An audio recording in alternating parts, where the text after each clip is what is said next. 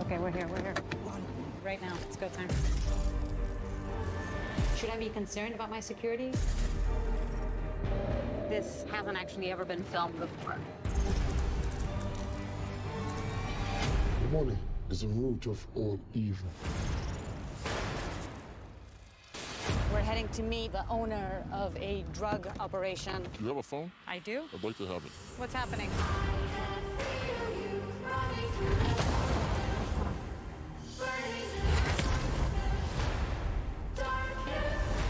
The belly of the beast. Esconder completamente tu identidad y nadie va a saber quién eres. We're thinking of taking our cameras and robbing them. Everything, of course. I don't know how to feel about this.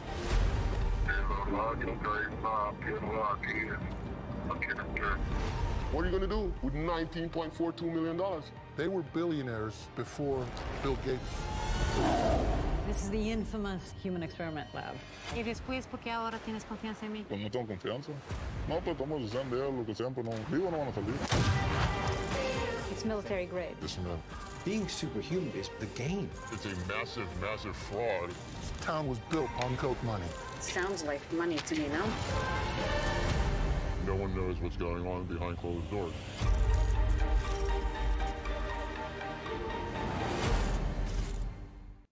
Welcome, everyone, to this fabulous discussion with this fabulous woman, Mariana van Zeller. She is someone I have long admired, and she is host of a new series on Nat Geo called Trafficked, and it is incredible, and it is a multi-part series. But before we start our conversation, Mariana, I just want to give folks an understanding of your body of work. I mean, you are a Peabody winning, a duPont winning, globe-trotting badass of a journalist. You've covered basically, I think your beat is the dark underbelly of global, syndicates. But you've done it to perfection here, and I'm so impressed by the series. So I'm excited to talk about it with you. First of all, welcome. I hope you're holding up well during the pandemic. I am. Thanks for having me, Juju. I'm also a huge fan of yours, so it's my pleasure to be here today. So I want to start with sort of the through line, if you will, because your topics are so diverse. Obviously, everything from steroids, fentanyl, guns, sex workers, counterfeiting. What is the through line through it, and what were you looking at to bring it together as a theme? Black markets, essentially, global black markets. So one thing that I think most people don't know is that while the formal economy is sort of there's whole organizations and magazines and TV channels devoted to analyzing every up and down and twist and turn and IPO and everything that happens in the formal economy. There is not much that we know about the informal economy, and yet it makes up for almost half of the global economy. So the idea behind the show is to sort of really go deep into these black and gray markets, more black markets in this case, and try to figure out how they work, how the power structures work, who are the operators, who are the traffickers and smugglers, and see what we can learn from these markets and worlds and underworlds, and what sort of people are operating in them. So a big part of the show is not only about the markets themselves, but more importantly than anything is the people who live in these markets. And I'm curious how much overlap there is for you, because you often talk about your contacts or your sources in these underground markets. How much do they overlap with each other, and how do they work together? There is a little overlap in the sense that if you're trading in one illegal good, you're also sort of dabbling in others. Sometimes that's not always the case, but it was actually pretty fascinating to see in some cases. For example, one of the scammers, we did one of the episodes about scamming, and we filmed in both Jamaica and Israel. And one of the scammers we spoke to, his name was Victor, and he was sort of a leader. He had several, a little organization with different scammers working for him and sort of paying him. But he started out as an individual scammer. And he says that he was actually in the drug trade before, but he realized that there was much more money to be made in scamming in Jamaica than in the drug trade. So he went over to scamming. But yeah, you see some overlap sometimes, for sure. That's fascinating. Yeah, I know that we have a little 2-minute clip of the scammers thing. Do you want to play that now? Yes, that would be great. So what do you do, Victor? You know what I do. I'm in the game. You call it scam, we call it the money game. How long have you been in the money game for? More than 12 years. We just left high school. We didn't have no jobs at the time and we were getting in so much trouble, so we decided to want to try out something new. Do you remember the first time you did it? Oh, sure.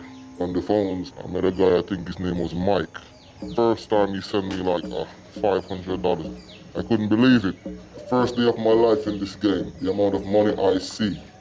Since those early days, Victor has risen to become what he describes as a mid-level boss. How has the state of emergency affected you guys? Oh, my team have to scatter, man. Otherwise, you'd come and see about 20 guys right here, right now. Really? More, yeah. I have more than 200 people under my organization. 200 people working for you? Probably more. No way. Of course. Behind all the swagger is a young man who says he grew up on the rough side of Montego Bay, with very few options. The most reason why we do this is just for survival. We have such a huge history of being broke and stuff like that, things taken from us, so, you know what I mean? Sometimes we just look at it as taking some back. In other words, reparations. The idea that scamming white people is payback for a brutal history of slavery and colonialism. It's a justification that I heard from Tweety as well. It's also the title of perhaps the biggest scammer anthem of them all. Them call it scam, me call it a reparation. Watch Carter, yeah, reparation. It's my song, it's my jam. Big up every scammer, we make US dollar. I love that song. I used to play it every morning just for like giving me energy to go through the day. Have you ever had to hurt anyone because of scamming? I never really have to take anyone's life through scamming, but I really roughed up and hurt people and stuff like that.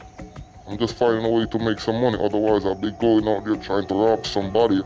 I was even thinking about doing it today, but I'm thinking you're a very nice person. You were thinking of taking our cameras and robbing them? Everything, of course. He basically said that he was going to rob from you. Yes, that's right.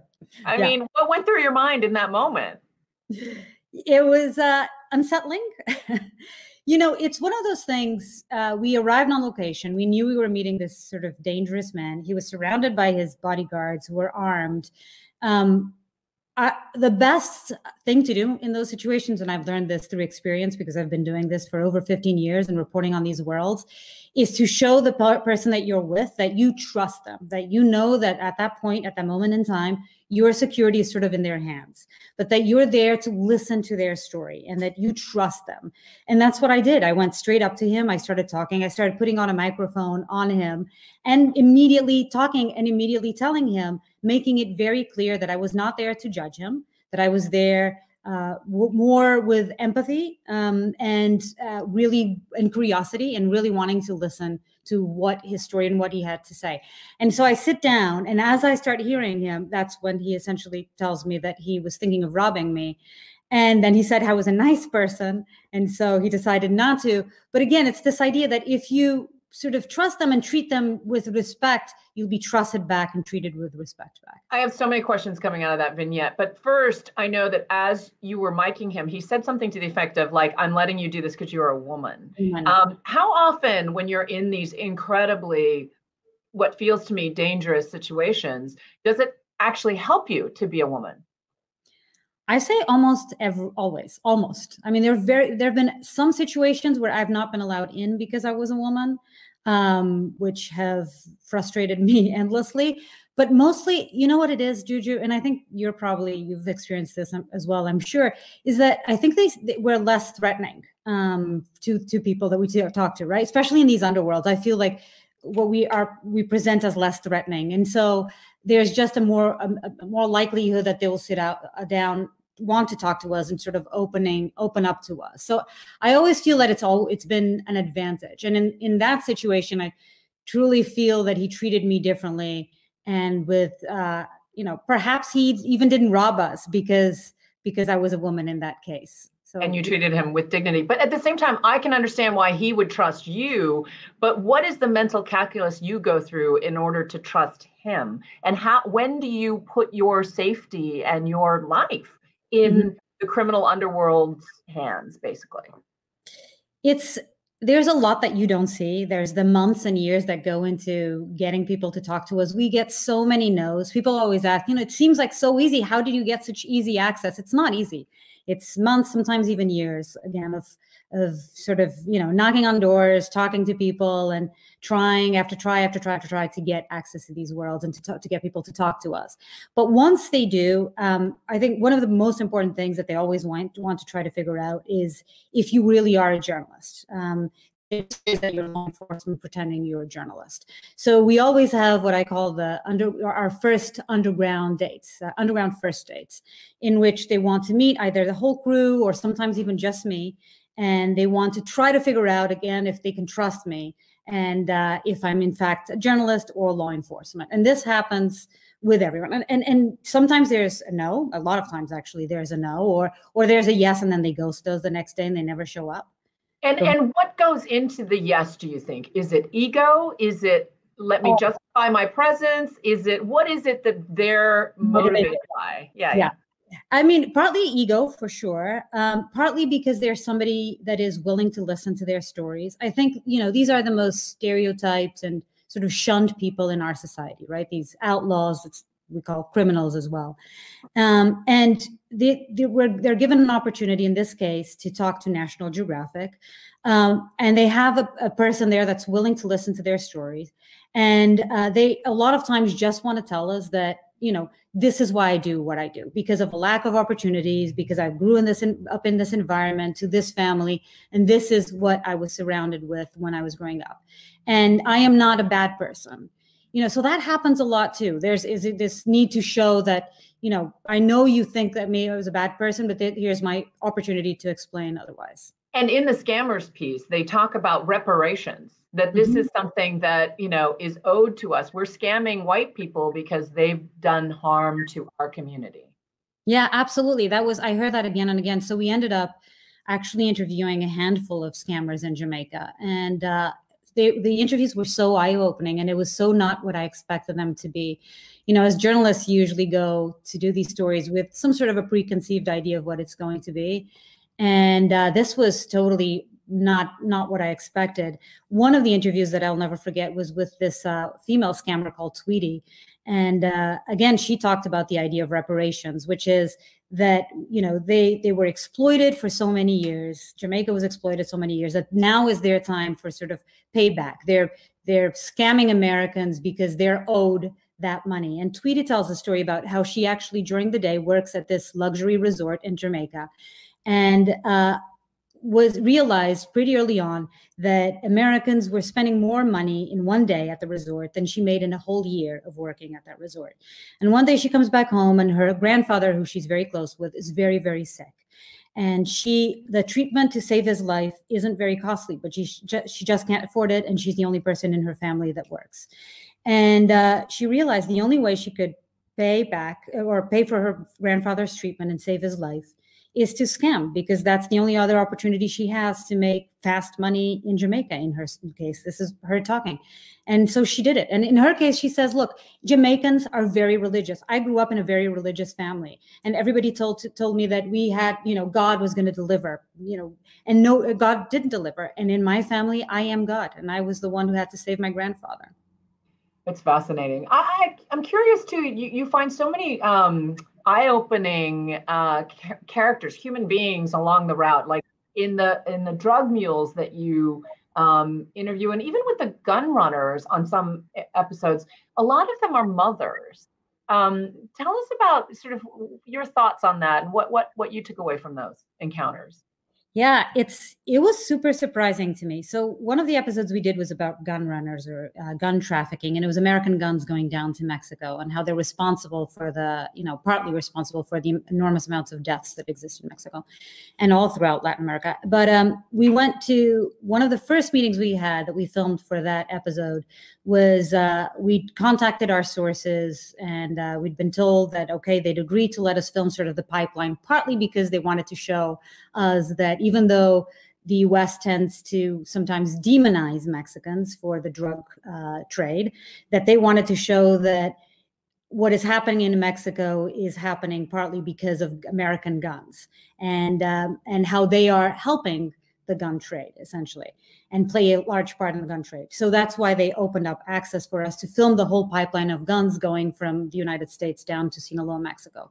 And so one of the first interviews we did for that, they told us, okay, you're going to meet a gun mule, a person who basically transports guns down from the US to Mexico, and at this location this time.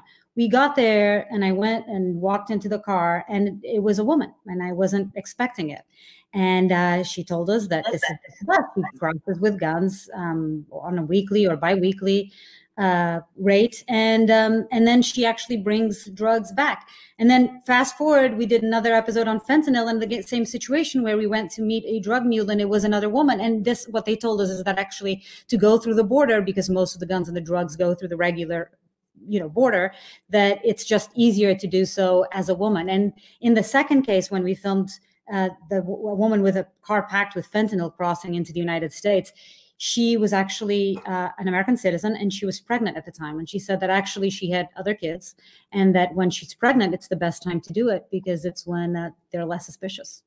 You, in the fentanyl episode, managed to follow the pipeline, so to speak, as the fentanyl is literally being cooked and then being shipped over. And you talk about how they are sort of blind to the other steps so as to keep the secrecy. And you really sort of stop short in trying to, like you say, I want to read those labels. You want to know where all of it is coming from. At what point do you worry that you might sort of, I don't know, antagonize the Sinaloa cartel or, some powerful force that may or may not be coming from countries like China, that may or may not have pharmaceutical grade fentanyl coming through? I mean, it sounds like you have to really sort of skirt those edges all the time. You do. That's a very good question. You do, but at the same time, you're also there to do your job as a journalist, right? So you have to be very careful with not asking. So there's questions that you're not supposed to ask. Whenever you're working with cartels in Mexico, you don't ask what cartel they belong to. That's a question that you're not supposed, and they tell you that beforehand. And if you've ever worked in Mexico, that's the case. And yet I ask it every time. And usually it's, because I don't ask it off the bat. It's not my first question. I spend time with them. I learn about them. I learn about their operations. And then towards the end, when I feel like there's some trust there, then I ask them. And usually it's, sorry, not answering that question, but I think that's, valuable in itself. And in some cases, they actually tell you, and it's not who you'd expect. There was one situation where we were filming the pipeline of guns again, and we thought we were filming with the Sinaloa cartel because they had given us access, and it turns out that it was from a rival cartel, but they had sort of an alliance together, which I didn't know beforehand. I, every year go to the, Committee to Protect Journalists events and things. Journalists are under fire in a lot of the countries that you visited. Let me tick a few off, right? You went to Peru, Colombia, Mexico, Jamaica, Israel, Thailand, Laos. Do you worry not about your physical safety in the moment, but about retaliation or being in their crosshairs down the line? I don't know which is more scary. I worry more about the local journalists, to tell you the truth, because we depend a lot on local journalists when we're doing this kind of reporting. When we start looking into a subject that I haven't reported on or our team hasn't reported on yet, and we don't know a lot about, the first phone call you make is to a local journalist, right? What we call fixers in our industry. Sure. And they are the ones that take, and usually it's people who've reported on this, have contacts, and sort of can help us be our guide in these worlds.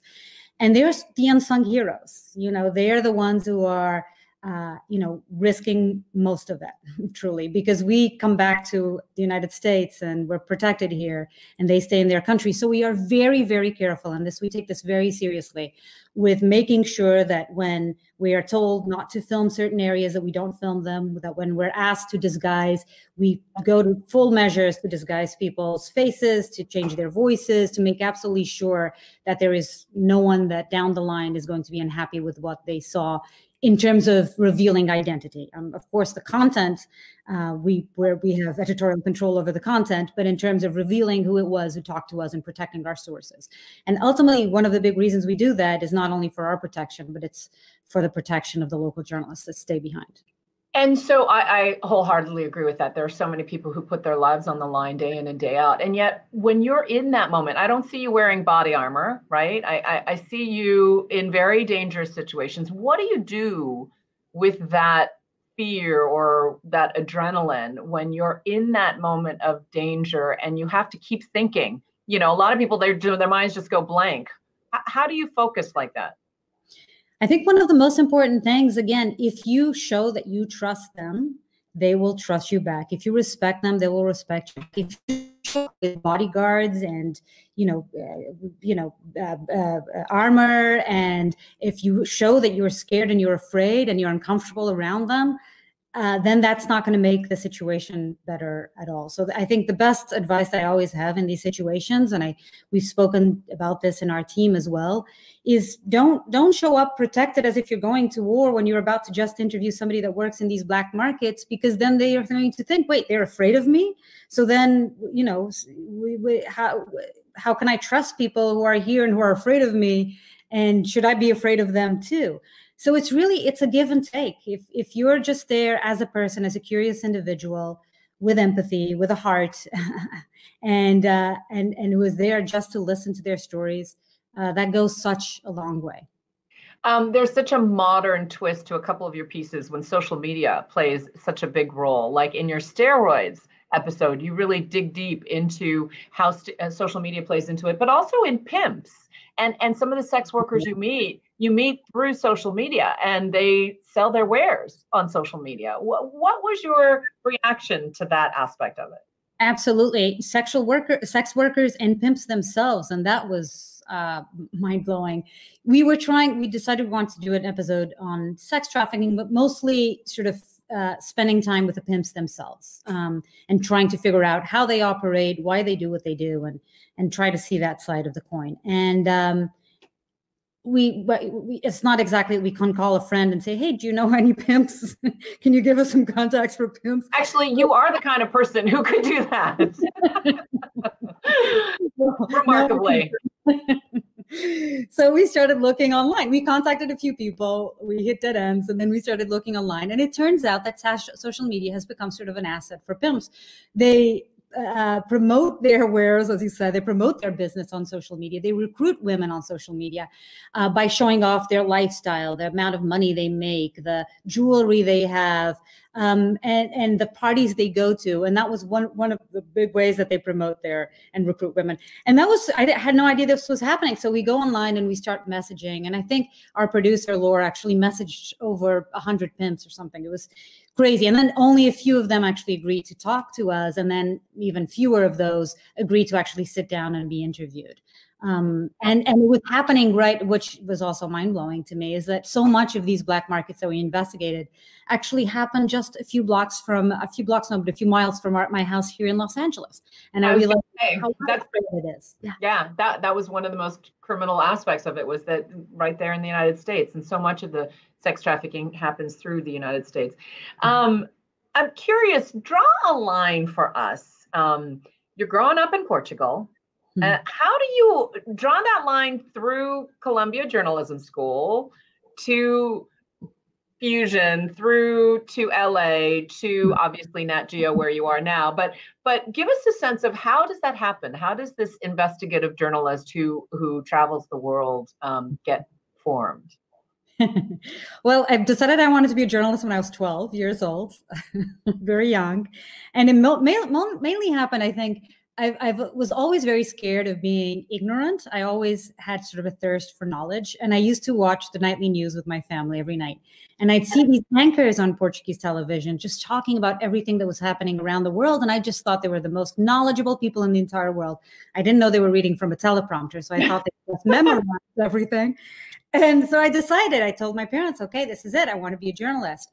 And then I knew I wanted to go to Columbia University's journalism school. I went to college in Portugal. And then when I graduated, I started applying for Columbia University. And I didn't get in the first year, didn't get in the second year, the third year. I flew to New York and I knocked on the dean's door, introduced myself. He sat me down. We spoke for an hour, and that year I was accepted. So that taught me my first lesson in journalism and in life in general, which is persistence and don't give up. And then after that, for an answer. Yeah, exactly. Yeah. And then after that, it was 9/11. 9/11 happened a month into my program at Columbia. And I was in New York. I was the only Portuguese journalist in Manhattan at the time. So the TV station that I had interned in Portugal called me and asked me to do all the live reporting from Manhattan. And that totally changed me, because until then I thought I wanted to do more nightly news reporting. And the day that I did all the live reporting for Portugal and I walked down to the streets of Manhattan, I saw people with signs looking for their loved ones. And me, like every other person in New York and in the world, completely broke down. And I realized that actually the kind of reporting that I wanted to do was sort of more long-form documentaries to be able to contextualize what was happening. And a year later, I moved to Syria. Well, that's a very quiet place to move to without. And so pre-war. Yeah, pre-war. I'm curious. I mean, you've partnered with Nat Geo in many ways. It feels like the perfect partnership because of this idea of Nat Geo explorers, and you really are exploring this underworld in a way.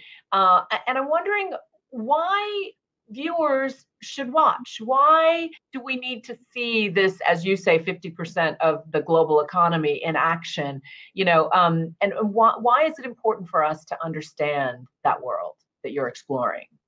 Because it's all around us. Black markets literally exist all around us. They're prevalent, they're widespread, they have a huge impact on our daily lives, whether we know it or not. You can be walking around right now with a fake $100 bill in your pocket and not know it. Your next door neighbor can be a victim of sex trafficking right now.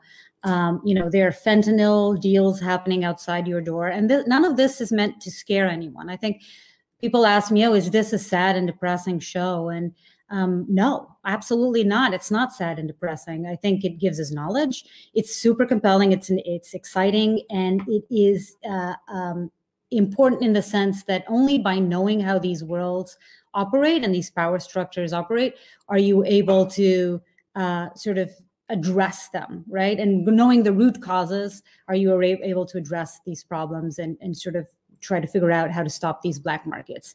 And another thing is the people that we've met along the way in these black markets. I mean, there are moments that I've been, of course, there are a lot of bad people, and we've met a lot of bad people doing horrific things, but through the show, you'll meet people that are incredibly inspirational as well, who sort of play roles, either trying to stop. There was one part that I'll never forget when we were doing the gun trafficking episode, and we ended up the episode by interviewing these women who are called sabuesas guerreras in Mexico, hounds. I can't remember how they translate it to English, but essentially they go out every day looking, and these are all mothers, mostly mothers, who go out looking for remains, body remains. And it's led by this one particular woman whose son disappeared, and she's pretty sure, and he was a policeman, and she was pretty sure he was killed by the cartel. And she says that she was in total depression for a few months, and then she had a dream that her son was speaking to her and says, go find me, go find me. So that day she started this organization. She goes out looking and basically digging in areas that are believed to have mass graves, digging, looking for remains to then be analyzed and figure out if it's her son. And I asked her, do you hope every time you find these remains, do you hope that it's your son? And it was such a silly question, I realized as soon as I asked it, because she looked at me and said, no, because obviously my hope is to still find him alive. So, there's these incredibly inspirational and beautiful stories as well. Sure. If you could get personal for a moment, what was the most difficult episode for you to cover? What was toughest? I think the fentanyl episode. I've been covering the opiate crisis for over 12 years. My first report was called the Oxycontin Express, was back in 2009. And then I've done follow-ups on heroin abuse and fentanyl abuse here in the United States. And I have spent so much time with the mothers, especially mothers, particularly mothers who've lost their loved ones to fentanyl overdoses. And seeing the pipeline. So in the episode, we actually follow the whole pipeline from when barrels are being thrown. I think you have a clip, right? Yes. So I won't ruin it, but you'll see the beginning of where that pipeline starts.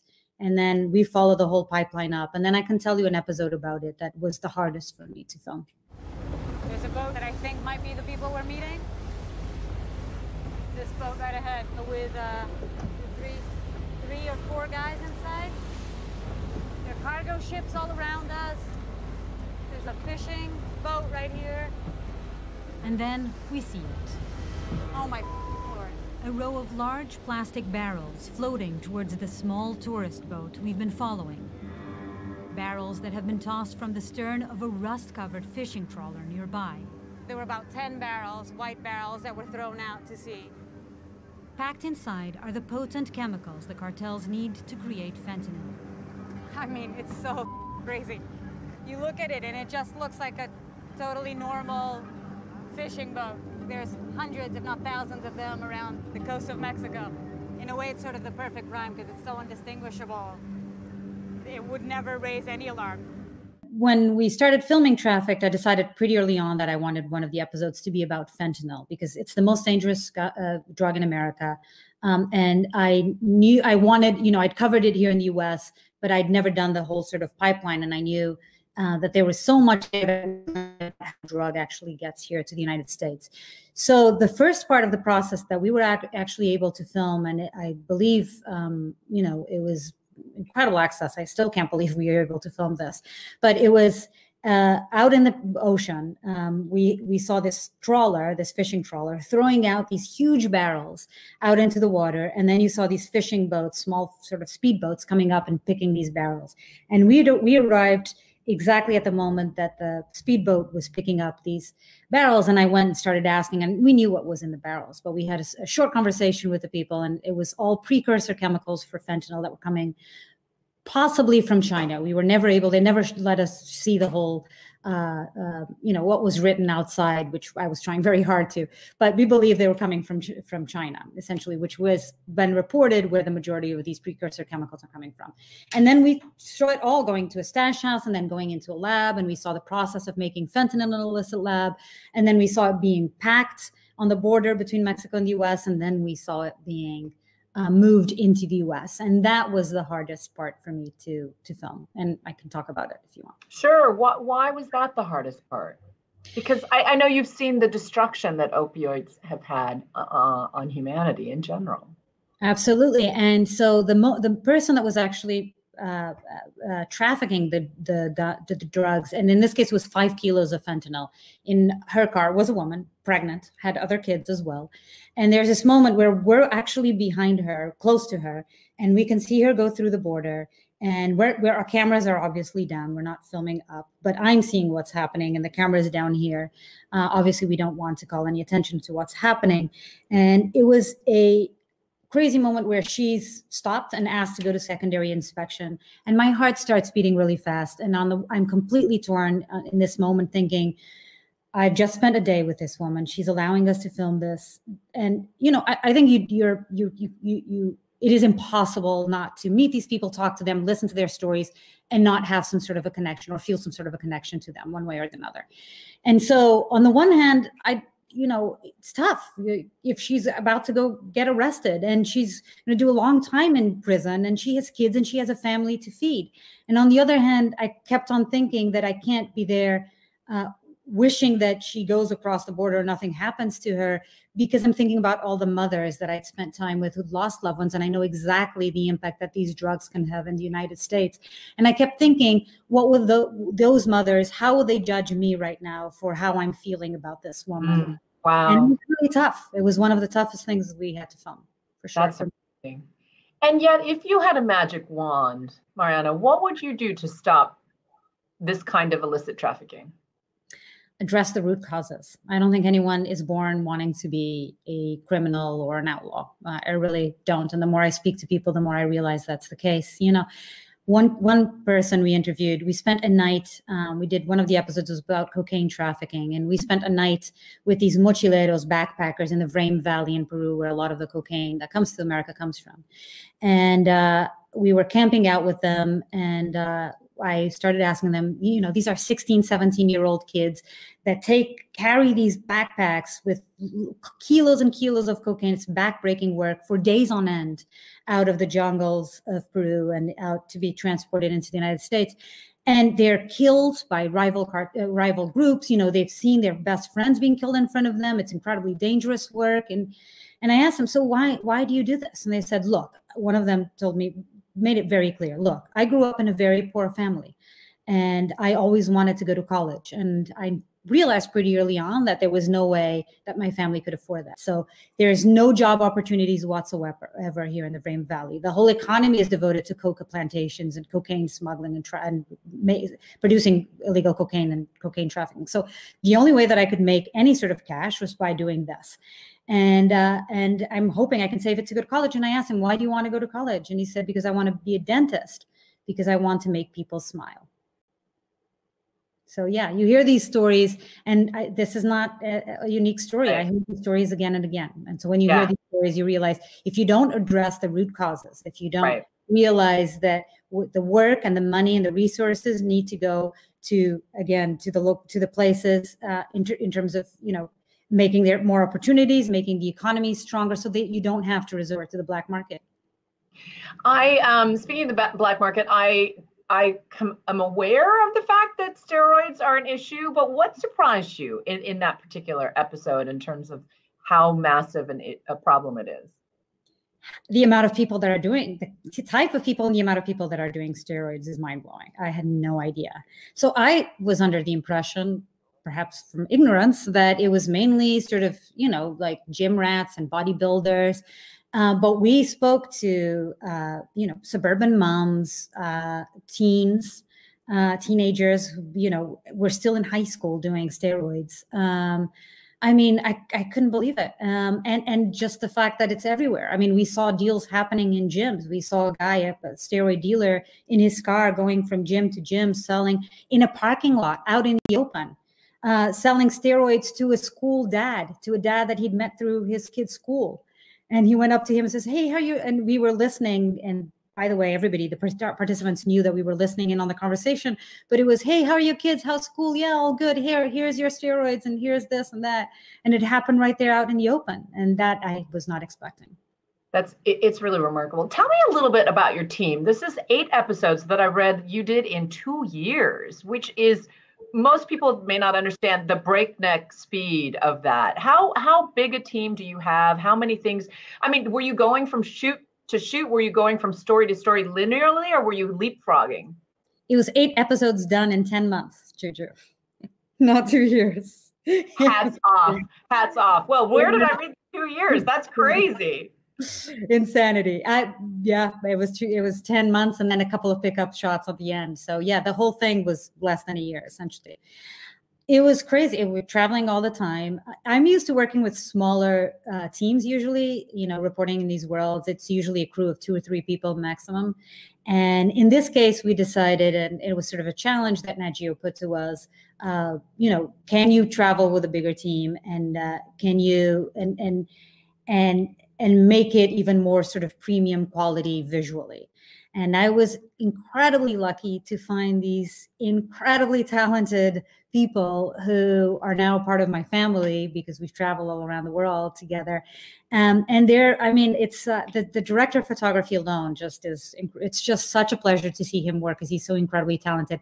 He was one of the DPs for Parts Unknown with Anthony Bourdain. His name is Fred. He's a French filmmaker, and he's so good. And just seeing, I'm used to getting to these spots, you're filming an illicit lab and you're doing everything you can quickly. But we get in there and he does everything quickly. It takes a little bit more time, but just makes everything also look so beautiful, but also not taking away the rawness of what it actually is. And just the details that they're able to capture that you wouldn't think, but that say so much about the place, Totally. Yeah. Really, it's the little details. You really have to pay attention to notice them, or not. Actually, the opposite is also true. You don't need to pay attention, but it speaks to you on a subconscious level, on some level. Absolutely. I'm always the one who's like, okay, guys, time to go. And they're like, wait, give me a second, just filming and then something. And then I see it when we get back. It's like, okay, I get now what you're filming and why you were doing that. But it's as if Nat Geo added booster rockets to your already snazzy race car. It's so true. We get all the time people saying when they've seen the trailer and parts of the episode that it looks like a Hollywood movie. And it's solely because of their incredible work. It's really props to them. But the storytelling is there, and that's all you. It's still very much a human endeavor, and you connect with these people in such a fascinating way. I understand, too, you're doing a companion podcast? I am, yeah. Yeah.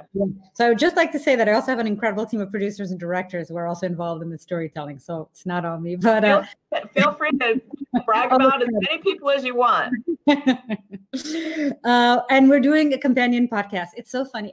It's my first endeavor, our first foray into podcasts, and it's such a. I love the idea, and I love the podcast. So we are almost done. It starts premiering this week as well, and it's comes out every Thursday wherever you get your podcasts. But I interview a former trafficker and sort of the rise and fall of this trafficker. So we interview Tony Bosch, who was a big steroids dealer in the pro baseball world. Heidi Fleiss, the former madam, a former one of the original cocaine cowboys, and so on. But it was so funny because I've done, hundreds and hundreds of interviews in my lifetime. And the first time that I sit down to do one of these podcast interviews, I was so nervous. I'm not sure if I'm going to be able to do this, because I'm also obsessed with podcasts. I listen to podcasts all the time. Yeah. I was really nervous.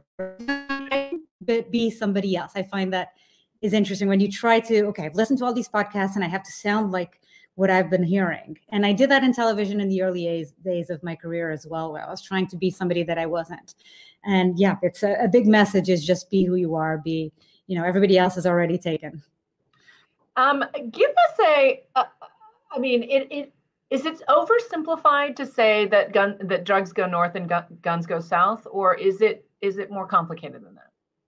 No, it's not much more complicated than that, unfortunately.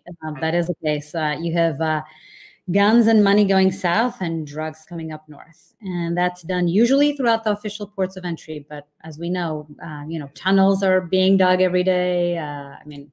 Smuggling is happening all around. And yet human trafficking, sex trafficking is truly global. It is truly global, but I don't think most Americans know how actually there are more American sex trafficking victims in the United States than they are international or foreign sex trafficking victims. That is very much an American problem as well, and that it's happening again all around us. And would you agree that even for those kinds of issues, addressing root problems are perhaps the most effective way of dealing with it? Because I know you talk to the detective as you're driving along, like, do you go after Johns? Do you go after pimps? How do you break down these syndicates, right? I'd be curious what you think the answer should be. I think addressing the root problems, always. But it was interesting. In that case with the detective, he had tried several things and sort of it wasn't working. He had gone after initially the sex traffic, the sex workers on the streets. Sure. And they tried to get them to talk about their pimps because a lot of them, the majority of them actually have pimps or have sex traffickers in some cases.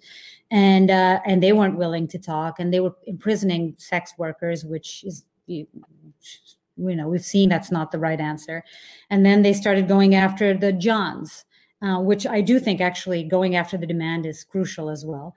And then they realize actually the bigger problem here is sort of the network that exists behind this. And it's the pimps with all these women working for them. And how can we go after the pimps? So they're trying to go after the pimps, but it's not always easy. Right. What do you think ultimately you would want people to take away from the series? If you feel like, I've done a good job if fill in the blank.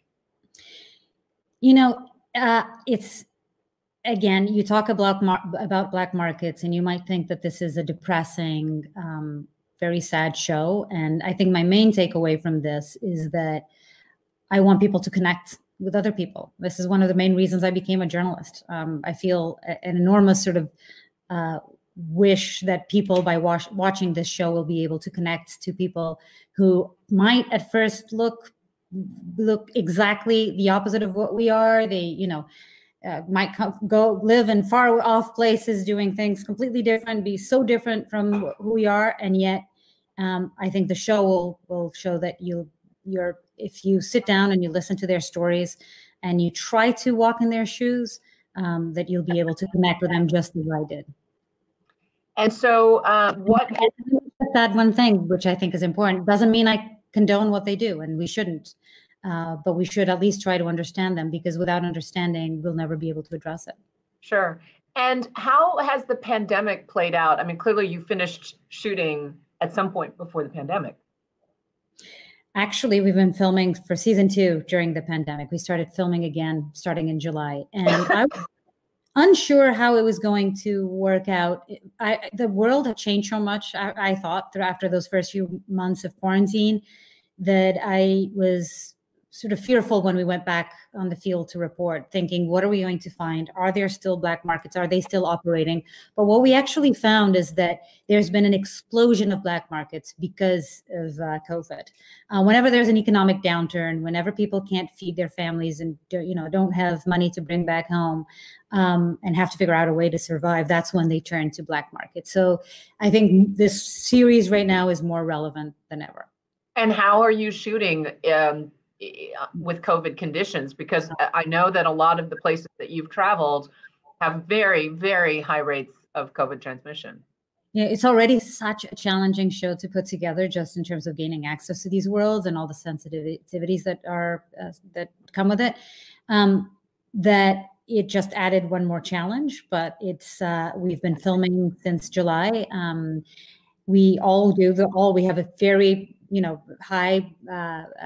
We have, weekly phone calls. We travel with all our PPE. Everybody wears masks. There's a whole security procedure in place to make sure that none of us get infected and that we're not infecting anyone. We take that very, very, very seriously. And so far, we've all been able to stay COVID-free. And again, you think perhaps this is not the right time to be doing this kind of reporting, but what it has shown me is that this is exactly the right time.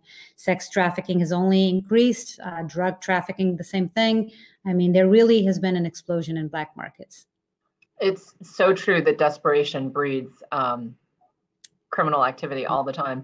I just want to make sure that, we let people know that not only is your series available or airing Wednesdays at 9 o'clock on National Geographic through mid-January, but it will also be available on demand, at video on demand as well, on the Nat Geo website and on the app, so people can click away and binge, as I did, a number of episodes and click through. It's really, really remarkable.